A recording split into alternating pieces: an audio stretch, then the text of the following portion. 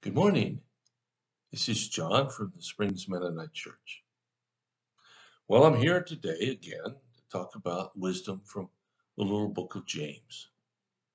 And today I want to read a couple of verses in this first chapter, beginning with verse 19. And here's what it says. Understand this, my dear brothers and sisters. Okay, here it is. Here's what you're supposed to understand. You must all be quick to listen, slow to speak, and slow to get angry. Human anger does not produce the righteousness God desires.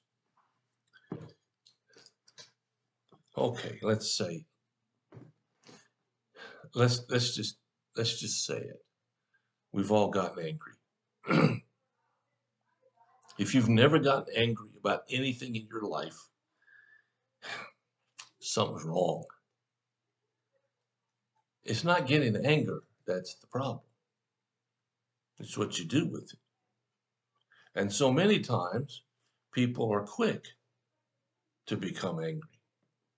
I've heard it said many times, well, I have my father's temper. No, you don't. You have your own.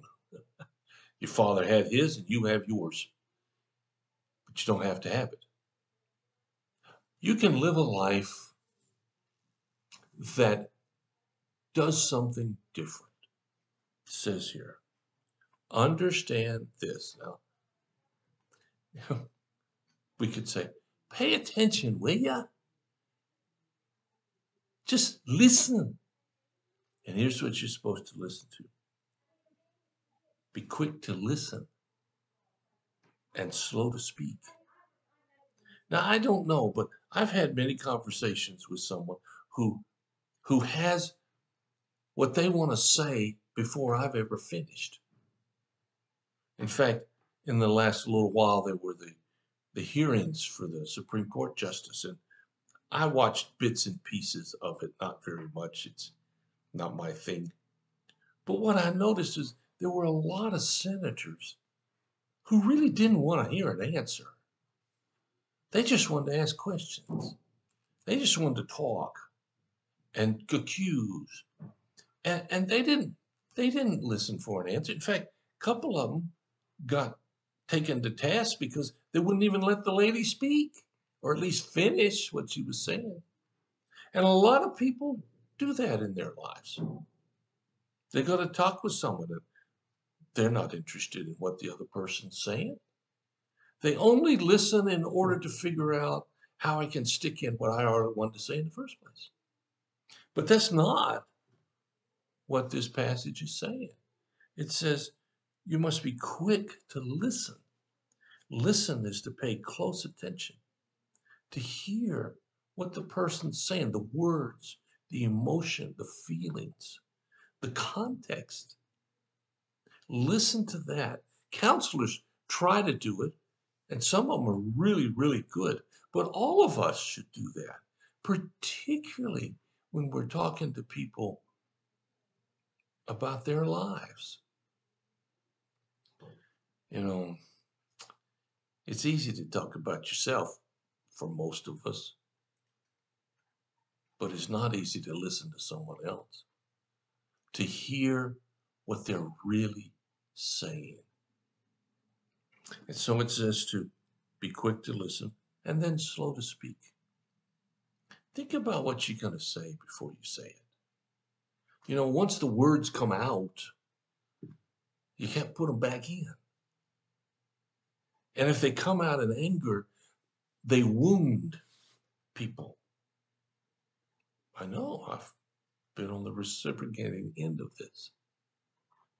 Sometimes those wounds last a long, long time. And sometimes for people, they last a lifetime.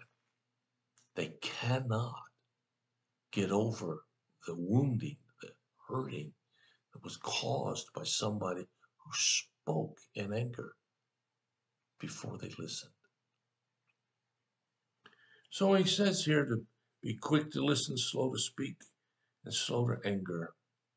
And he says, human anger does not produce the righteousness that God desires. Now, there is a thing called righteous anger, and you'll see that over the centuries. Righteous anger was anger at slavery. It was anger at injustice. Jesus had righteous anger against the scribes and Pharisees who wanted to make more and more and more burdens of the law on people. He certainly had things to say about uh, the sick and the needy, and Micah's famous anger was against those who didn't do justice. But that's not the anger that this is talking about.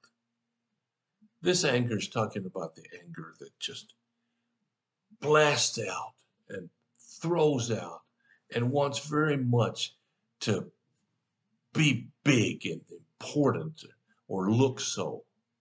A lot of bullies are like that. And you know what they are? Bullies. Just bullies. That's not God's righteousness. That's not what God wants you to be. God wants you to be something else. He wants you to represent Him.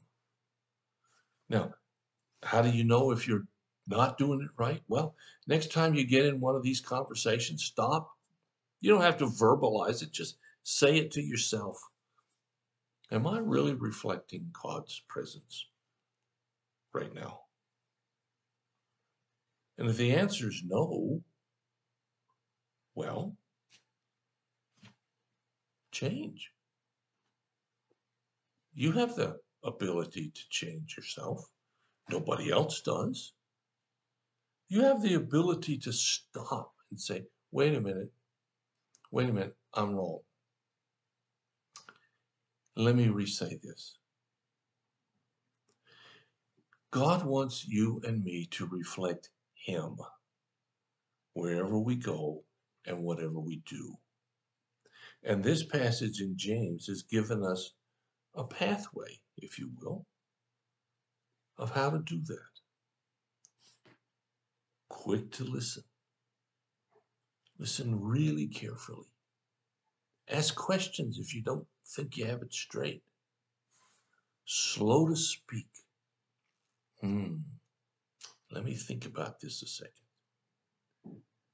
Okay, now, yeah, here's what I'd like to say. And very, very, very slow to get angry.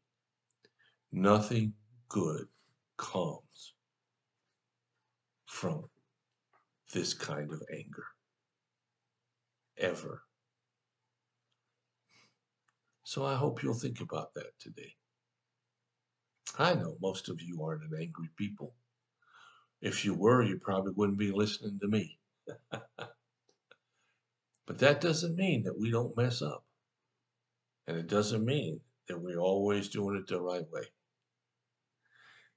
If you want God's righteousness that God wants for you, then these words in James will go a long way. Well, thanks for listening. If you have a concern or a need, let us know. We'll do whatever we can as fast as we can to help meet your need. Take care. God bless you. I'll talk to you again.